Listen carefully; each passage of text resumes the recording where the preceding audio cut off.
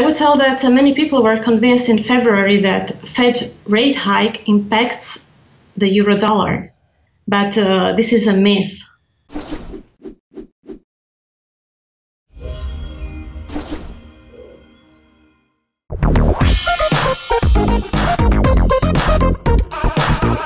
So Diana, welcome and thank you for joining us on the line. Now 2017 has been a really interesting year for investors, but what have been some of the biggest FX movers that we've seen so far this year? Hi Jessica. I'm sure that for many investors, the biggest FX surprise of 2017 was definitely the euro dollar, the most important and the most traded currency pair on the planet. So most of the investors at the beginning of this year were convinced that euro dollar will go to parity.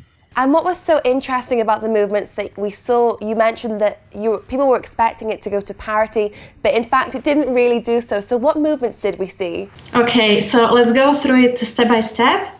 Firstly, let's go back to the beginning of the year. In February, ahead of Fed minutes, euro dollar was trading at 105, around this.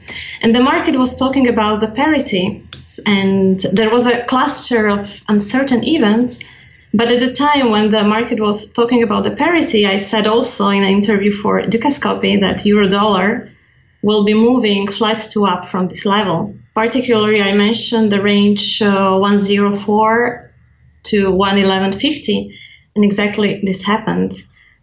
I would tell that many people were convinced in February that Fed rate hike impacts the euro dollar, but this is a myth. I asked to do a study explaining if and how much the Fed fund affects the dollar, and the answer is not much, less than 2%. So this means that 98% of dollar movements are due to other factors than Fed. And, in fact, many people were surprised to see the dollar coming down after the rate hike, but the study clearly shows that this was and still is a myth. So this was the first mistake. Then secondly, in the year of elections in Europe, many people believed that political uncertainty was supposed to be negative for Europe. But again, this did not happen. In fact, many big events have different,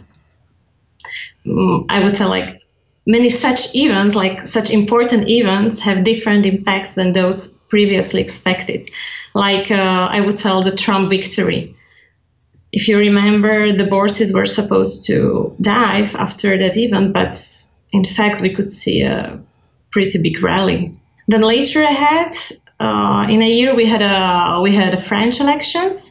At the time, I recommended to do, also in an interview for Janostakova, to do long gamma strategy, which again showed to be a good choice. And then euro continued its rally. So, now we are in November. There was a lot of speculation on the euro this year, which, according to me, seems to lose power in September. And the investor should be prepared to see a down move. Actually, it has started already. So what is my view? In the coming weeks, I believe the euro will struggle to go much above 120, 121. And very probably we will see the return of euro dollar towards the range 150 to 108 from where the French rally started. So I would definitely advise a strategy with a bearish bias. And also focusing, you mentioned the euro there, but the euro against the pound, has that also showed similar surprising movements? Well, in fact, not really, at least not for me.